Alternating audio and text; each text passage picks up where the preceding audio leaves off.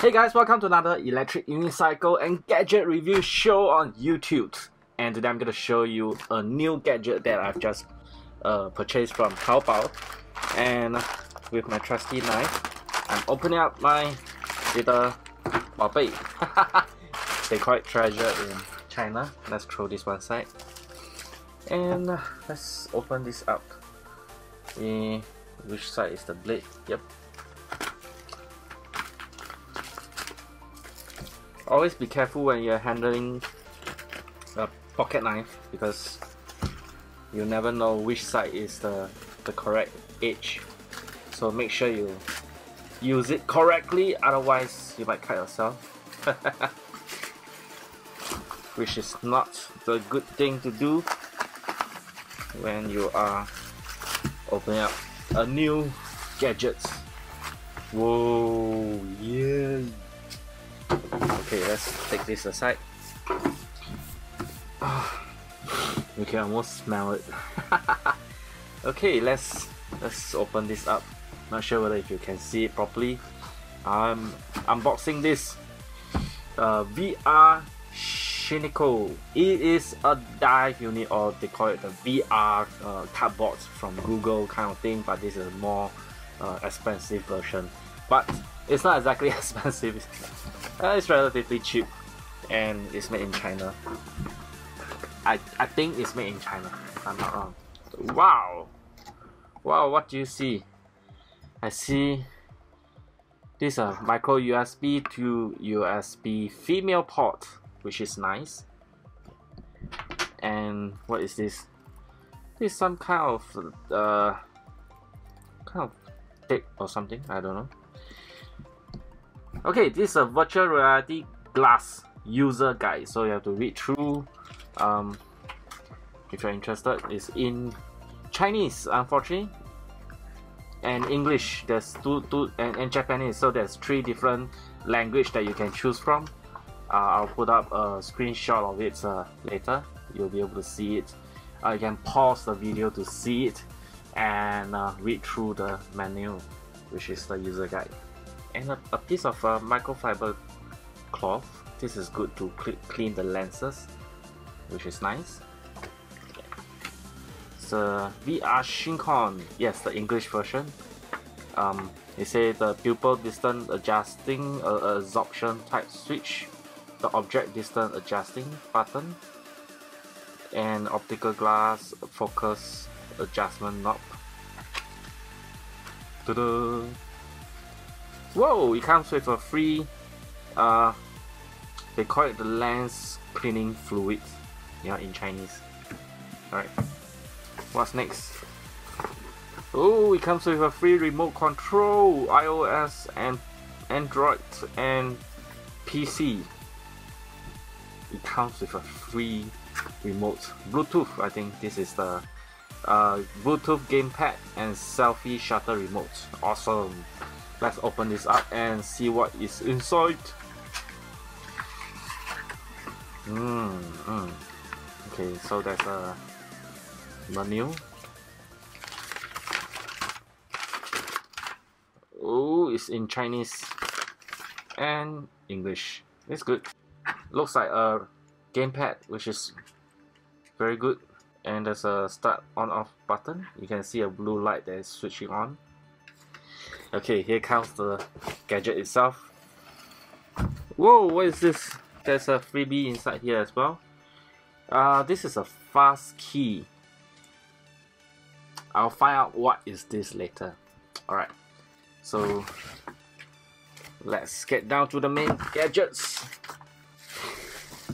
Ooh. Oh. Okay. Wow. This is a VR Shinecon. So that is some sort of oh! Oh my god! Wow. You can see this thing. You can put your iPhone or Android phone, and it's spring loaded. Wow. Wow. Compare this to the Google Cardboard. This is definitely a more robust kind of VR headset. And there is a wow, what is this? There's a kind of a plastic that is on the lens. You need to open this up and take this plastic out, and of course pull this out. Wow, there's some kind of plastic covering the lens. So I'm going to try this on and see how comfortable it is. Oh, let me see if there's some kind of, this is a Velcro. Oh, so it's adjustable. It's adjustable as well, the side. So let's wear it and see. Ooh, okay. There's some kind of a hole at the bottom, which I can see the light at the bottom. If I think it's best to turn off the light if you do not want that brightness at the bottom, but it's good to have a hole so that you can breathe. Yep, but there's a hole, so maybe turn off the light when you're watching anything. This is cool. Okay, I'll be doing some reviews on a VR application on iOS soon, and I'll tell you which one will be better using this VR Shinecon. Okay, now comes to the pros and cons of this Shinecon VR virtual reality glasses. First thing first is there is a magnetic enclosure that you can actually open and close very easily and safely put your smartphone into the devices very easily.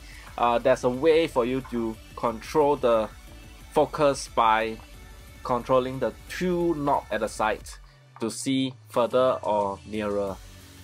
Right, and there is an option for you to change the widening of the eyepieces.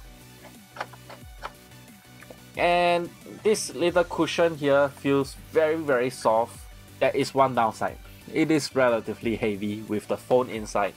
While you wear it and playing some games, sometimes you might feel a little bit of neck strain that you want to go up, down, left, right. It feels a little bit heavy on the neck.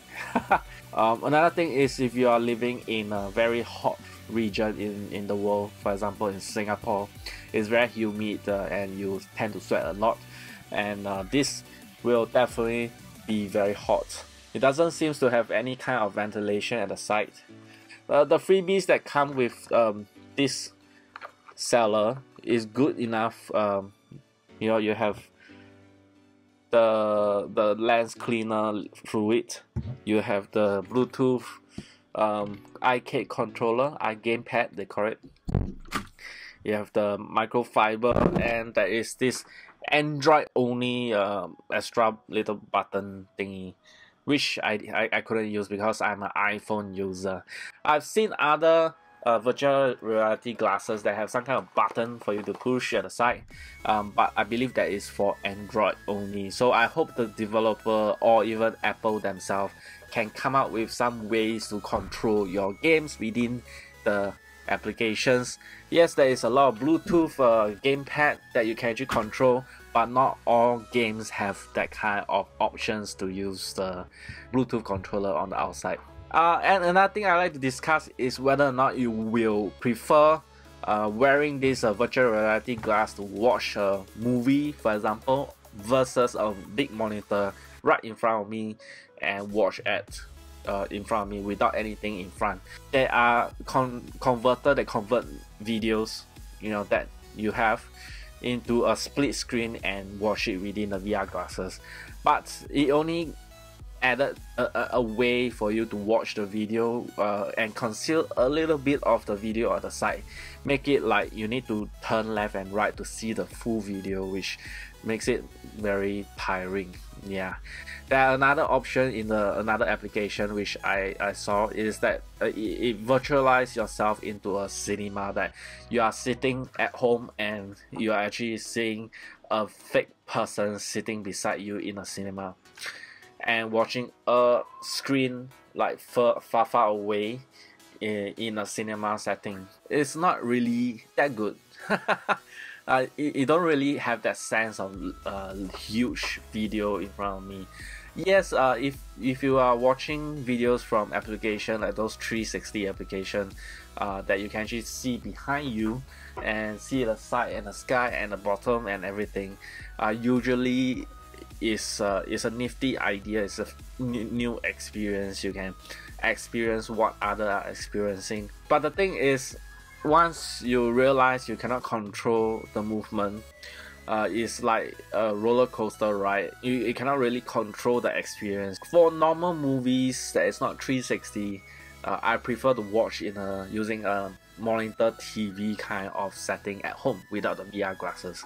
But if you're talking about 360 videos that you can find online on YouTube, for Android phones, you can have the setting to set it to a split screen, and you can turn left and right, and it's really amazing.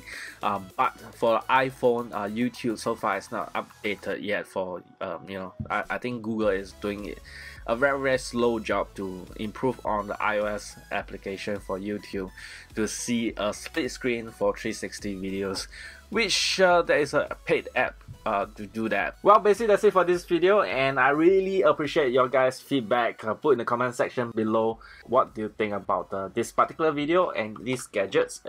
Thank you very much for watching Simon's video. Have a nice day. See ya. Bye bye.